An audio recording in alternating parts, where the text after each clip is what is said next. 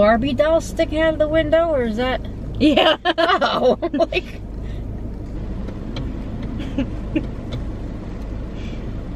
And a cake pop. And what? A birthday cake. Oh yes. With light ice. Light ice. Why are there different shades of ice? Oh my god, my stomach is turning already. Are you gonna shit? I don't know.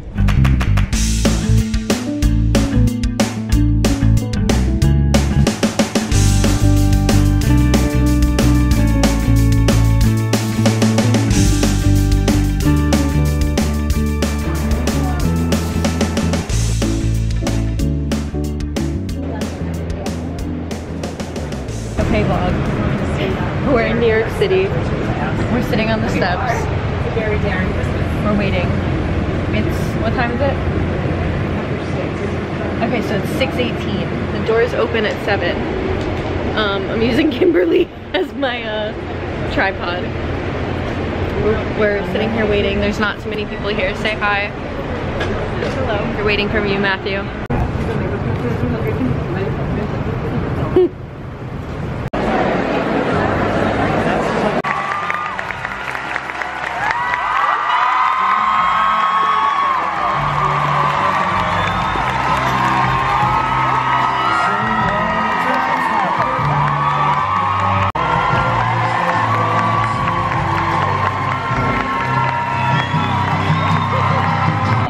Somebody who was taking 55 Vicodin a day. You've been in detox over 65 times, first time at age 26.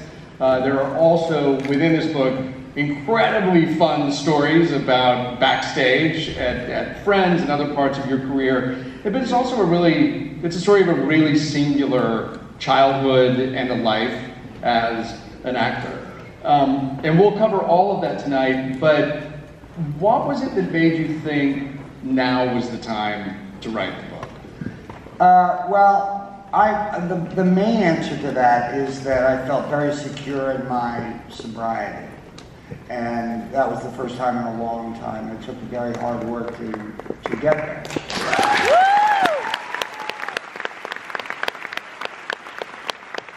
Because you can't write a book like this and then, appear drunk at your local bar. That would also get covered, yeah. One of the ways that it helped was I was on this great job.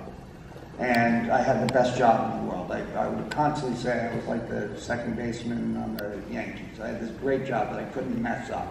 So it would calm it down a little bit. And the other good thing was I had the money to pay for help. But an incredible amount of money. And I'm not getting the right help. But I spent millions of dollars trying to get sober, and it's not an exaggeration. So the job and the money did help. One of the things I say in the book is when you're making $1 million a week, you can't have the 17th drink. You have to calm it down a little bit so you don't. And I had a rule that I would never drink or take drugs while I was working. And that was basically born out of the respect that I had for the other 5 actors. But I just barely got through that. And I would work extremely hungover. And so, I was basically, it was like I was drinking at work because I was just, my head was screaming all the time. I want to dive into Friends a little bit, but I know that I can help people. And if I do it publicly, sort of like I've done now, there hasn't been that many books written from the addict and from the addict's point of view. And again, I get back to that thing that I said a few minutes ago, which was,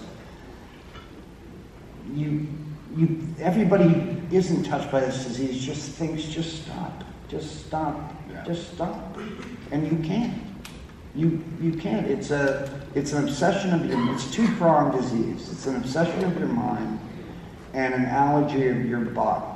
So what happens is you think about a martini, and then all you can think about is a martini. You can't think about anything. You can't. Oh, I'm on Friends. I gotta have a martini. I can't think of anything other than a martini.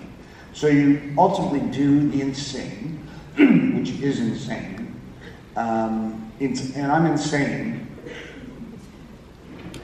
I'm definitely insane, but only in this area. So you break the bond of sobriety and you drink the martini. And what happens to your body is it says, oh, okay, now you've drank the martini. Now you've got to drink everything you ever drank and more today, now, right now. At 2 o'clock in the morning, you got to race across town to try to get a bottle of vodka so you can drink it at home, or you're screwed. You know, so that's how confusing and cunning and baffling and powerful this disease is. That once we got back to the stage, you could hear people's dreams coming true. You could hear, it was like a popping sound. It was like pop, pop, pop. You could hear everybody's dreams come true. As we walked to our cars, and as we knew we'd get to drive there the next day, and Jim Burrows was the best director in town, and he was directing it, and you know, you had the best writers, luckily the best cast, magic was happening. And it certainly curtailed my drinking. When you've got a big cast, you're not allowed to drive. And tell us, Chandler speak. Yeah. Could I be more annoying? Yeah.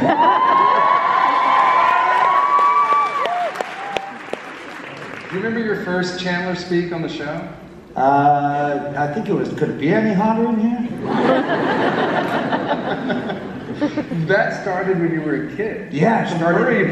The Murray brothers. You know, because in the book you write about this sort of long, simmering crush on Jennifer Aniston. Mm-hmm. And Julia, my co-host, became very concerned that during the Friends reunion, when David Schwimmer and Aniston started talking about their little fling, that you were seething with anger. Oh, I knew. I saw it happening. They would cuddle right on the stage. I was like, are you guys kidding? And you clearly don't like me.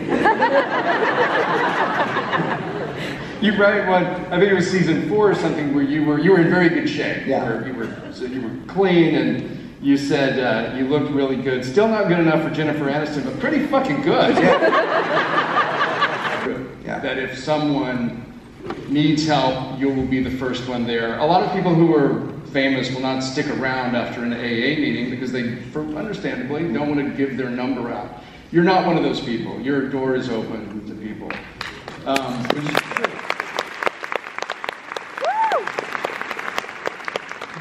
Hi vlog. I look terrible, and it's a week after this was filmed. I'm laying down on the couch, but I was editing, and I realized I had recorded like a whole snippet of when we were sitting in the Starbucks drive-thru, me and my mom, like explaining where we were going, and I don't know what happened to that. And then I recorded the next morning talking about the show and saying some stuff that I wanted to say. Disappeared as well, lost footage. So, and I don't have my camera, but I really wanted to just edit this video. So, I'm coming in here to say, so me and my mom went to go see, Matthew Perry came out with a book called Friends, Lovers, and the Big Terrible Thing, and he talks about his addiction and recovery, and it's a really incredible book. I have like 100 pages left. You should definitely read it and check it out. But what I wanted to say was that, so me and my mom love Friends. I grew up watching Friends. She watched Friends while she was pregnant with me, so I would say, like, I literally came out of the womb loving Friends. Like, I have just always loved it. As a kid, I didn't get the jokes. They were adult jokes, but I would laugh so hard. Like, I love Friends. Obviously, I'm not the only person in the world that loves Friends. The show is huge. But, so we always love Friends. And my mom is in recovery. I'm not spilling the beans here. She's very open about it. She knows that I am talking about it, like, it's okay. But she's in recovery, and as a child of an addict and someone that had a pretty rough upbringing, for obvious reasons, there have been times in my life where my mom and I didn't talk for many, many years. It would be periods of months and then years and stuff, and now is the longest time that she's been sober, and I've been through therapy, still going through it. I've been in therapy since I was 9 years old. But my point is that all I'm trying to say here, the video just froze while I was recording. I don't know why. Anyway, we have been working on our relationship, and rebuilding a relationship, a friendship, and it was really special for me to be able to go with her, because even when her and I weren't speaking, I never, like, I've always loved Friends, and while it always reminded me of her because we would watch it together and we loved it so much, it was always my comfort show. So there would be times, like, looking back to when her and I weren't speaking and I would watch it, it would remind me of her, and it would remind me of her in a good way, even though I was still hurting and I wasn't ready to speak with her. But it was really special to be able to go with her, because I'm proud of her for her growth, and I'm proud of us for being able to go together. So it was really special for me to go, and I didn't record the whole thing. It was at an hour talk show, and I put in the vlog what I recorded, and then I recorded some things on my phone, but I didn't want to record the whole time. Like, I really was just enjoying being present, and it was a lot of fun, and I wanted to make more videos, talking about being the child of an addict, and it's not to take away from the addict story, it's just that I feel like not a lot of people really talk about that and what it does to your mental and even physical health. And I'm not yet healed, but I am healing, and healing is not linear, but this is a safe space, and even if it helps nobody, if it helps just one person, if anybody could relate to anything that I said, then it's worth it. Otherwise, I'm just making an ass out of myself. But I hope you enjoyed the vlog, and yeah. Okay, still in editing, still looking rough, but I just needed to say that I met a girl that was sitting next to me. Her name was Abby. She's from New York. That's all I know about this girl. She was super sweet. We talked.